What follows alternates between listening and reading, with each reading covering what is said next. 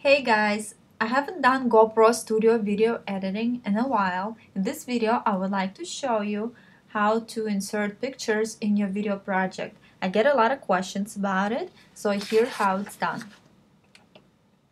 Some of you may had this issue when you go to step 1, right-click import files, and then you open the folder with a lot of pictures. So you just want to use one picture. So you press on the picture, you press open, and after you do that, you go to, well, you select this, you put add clip to conversion list, then you press convert, and here what happens. So do you see all pictures that was in that folder, they actually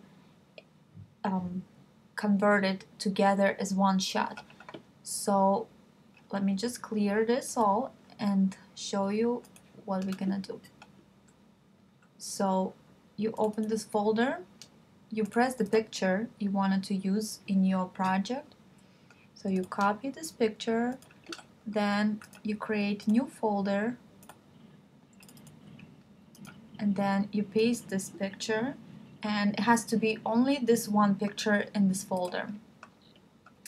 Or the other way you can do is you paste this picture in the desktop.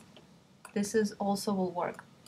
So now you go to step 1, you right click, import files, then you go to this folder with the only one image, then you press, and then you press open.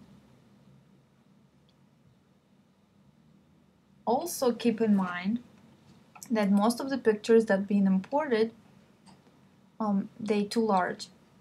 So you go to advanced settings. Do you see the image size? It's 4272 by 2848 is too large. So what's gonna happen once you're done with your project and you press export, your video will not export. So before we do that, before this picture is converted, we go to advanced settings and we change the size. Size cannot be larger than 1080. Okay, and then you press remember settings for future clips, you press OK. Okay, so that's done. So now we add clip to conversion list, and then we press convert. And conversion takes so fast. Then you go proceed to step 2. So here's this picture. So the other issue is once you drag this picture into your video/picture project, the video will be very short. Well, the picture will be very short. So do you see if you press play, it just blinks so fast. So you're gonna have to adjust your speed. So you go to speed settings, and you probably want to put your speed about 0.9%, not more than that. And now do you see? We press play. Now it actually stays longer. You can buy a lower percentage, your picture will last longer on the screen, or you can just put lower percentage and then you just cut it, trim it in the place you want it to end. So here how it's done, it's pretty simple. Also, you can also adjust the color of the picture the same way as you would do for your video.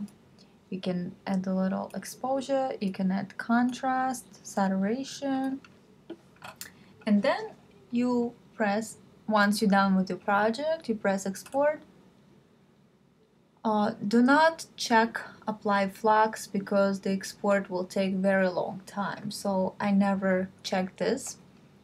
And I recommend export in 1080p because some people export in YouTube and it's actually quality not as good because it exports in 720. So always export in 1080p if you want best quality for your video. Alright, so this is it. It's very simple and easy way to insert pictures. If you have any questions, feel free to leave them in the comment section below my video, and I will reply as soon as I can. Thank you so much for watching. Check out my other videos. Thank you. Bye.